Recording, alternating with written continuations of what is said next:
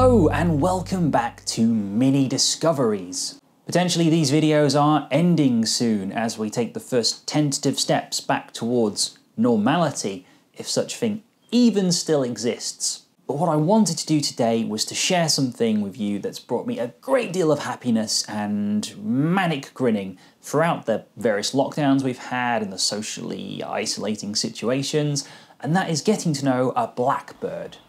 If you've watched any of the previous Discover Nature videos, you'll be familiar with this blackbird, who I christened Beaky, because I have a rich and vibrant imagination.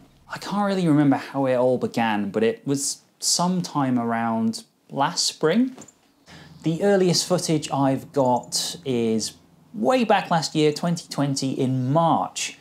I seem to first encounter him right after I dug the vegetable patch, and Beaky came in and was turfing through all the soil, looking for juicy worms and grubs and anything like that. Quite bold or brazen, I don't know, it struck my attention just how little he cared about my presence. So I could be standing there filming, didn't bat an eyelid, or even a nictitating membrane. When I move away from here, I'm gonna miss him. So I started noticing Beaky around more and more, and how can I tell it's the same blackbird, you may ask? Well, it's a very good question. Yeah. I guess the answer is to do with behaviour. Beaky was the only tame blackbird, and I felt it was unlikely there would be, firstly, multiple male blackbirds in one garden tolerating one another, and having multiple male blackbirds that were both tame just seemed unlikely. So I presume that the bird that I encountered, Beaky, was the same one, the same sort of tame-ish blackbird each time. Later on in the year, Beaky would get a distinctive mark, a kind of white fleck or patch down the side of his face. I think this is due to both kind of wear and tear and feather shedding, but possibly the young blackbirds kind of pecking, trying to get the food out of his mouth, might have sheared off some feathers. Beaky is quite territorial, a bit like this dog here. This dog's a bit territorial, aren't you? Say hello to the good people. Say hello. That's my crotch. I think it's nearly dinner time. Beaky was definitely the dominant blackbird in the area. I saw him chasing away other male blackbirds, any that were entered, sometimes occasionally female blackbirds, and also song thrushes. Very much, this is mine, not yours. Our relationship developed really because of three factors. Firstly, I didn't have a lot to do in lockdown initially. Secondly, I had a large bag of raisins in the cupboard. And thirdly, juxtaposition, I hate raisins, despise them in all forms. So I thought I would offload these raisins on the blackbird, so kept throwing some out, and Beaky kept coming and gobbling them up. He just became tamer and tamer as the year progressed, coming closer and closer. He would land on the table where I was working and take raisins from the corner. I don't think I ever managed to tempt him to eat from my hand, but I guess that's probably good from his perspective. It's good to maintain a certain level of wariness of humans, because, yeah, humans are tricky creatures. A lot of costs in raisins. Worth every penny, though. Every penny. Eventually it started to switch from him coming to find me when I was outside to trying to find me when I was inside, which got a little bit weird. A little bit of boundary issues, maybe. Did I worry I was damaging him? You always worry about that when you're interacting with wildlife, but don't know, it didn't seem an issue. Beaky would be outside, looking in through the kitchen window, squawking quite loudly.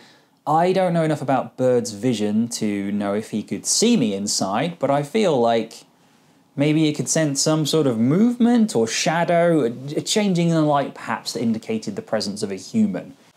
Connection.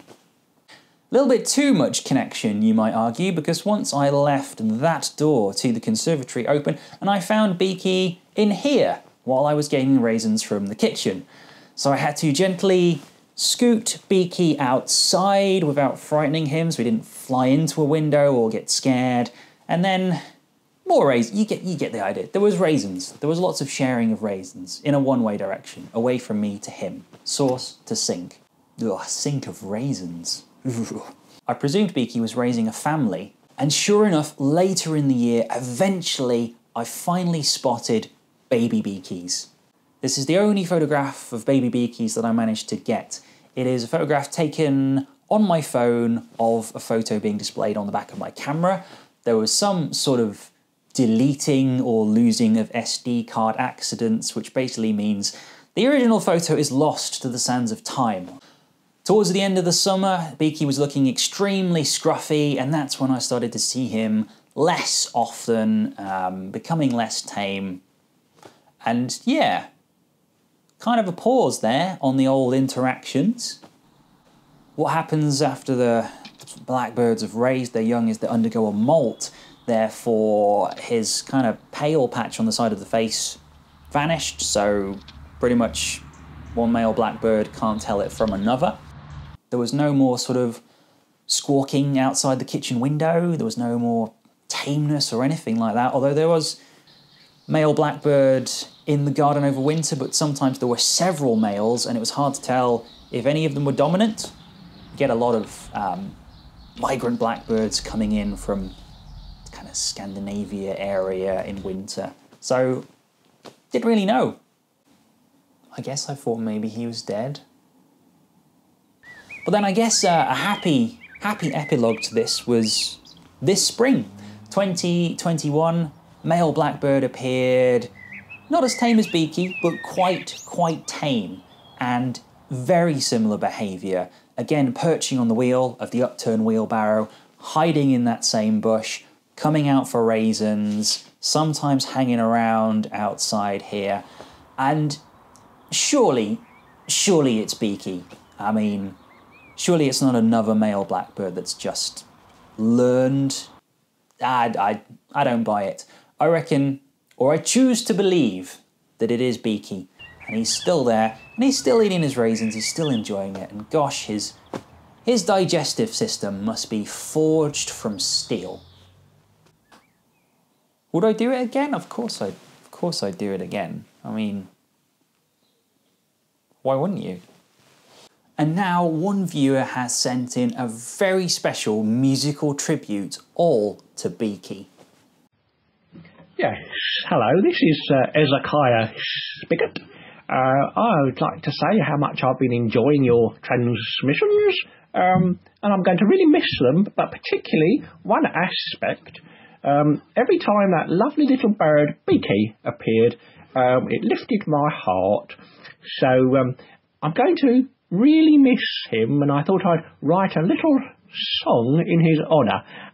So here it is.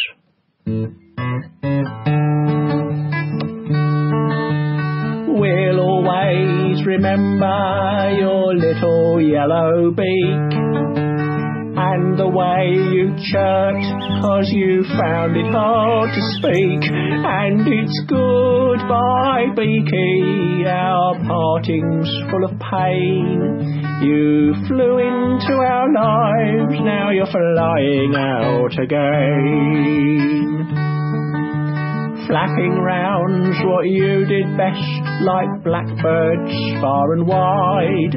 We watched out for you on the screen at the top or on the side, and now it's goodbye, Beaky, our parting's full of pain. You flew into our lives, now you're flying out again.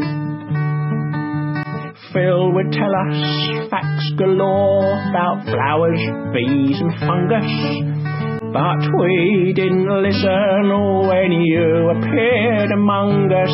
So it's goodbye, Beaky, our parting's full of pain. You flew into our lives, now you're flying out again. So it's time to say goodbye to our little feathered friend. We knew it couldn't last, It was always bound to end, and so it's goodbye, Beaky. Our parting's full of pain. You flew into our lives, now you're flying out again. So flap your wings, sweet Beaky, for the last time fly away. But watch out, you're not dinner for any bird of prey. So now it's goodbye, Beaky, our parting's full of pain. You flew into our lives and gardens, now you're flying out again. Yes, there we are. That's my tribute to little Beaky. I hope you enjoyed it. I'm going to really miss him. Thank you. And that's it. That is the Ballad of Beaky. And I guess if there's a take-home message from this, it's don't leave me alone with a bag of raisins. So thank you very much for listening to me ramble on about blackbirds. That is it for today's episode. Keep going out there. Keep trying to encounter nature. See what is out and about on these socially distant walks. Stay safe.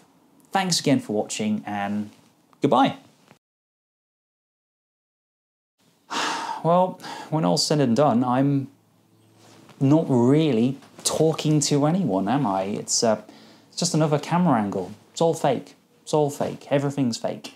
Except Beaky. Microphone's going to pick that up.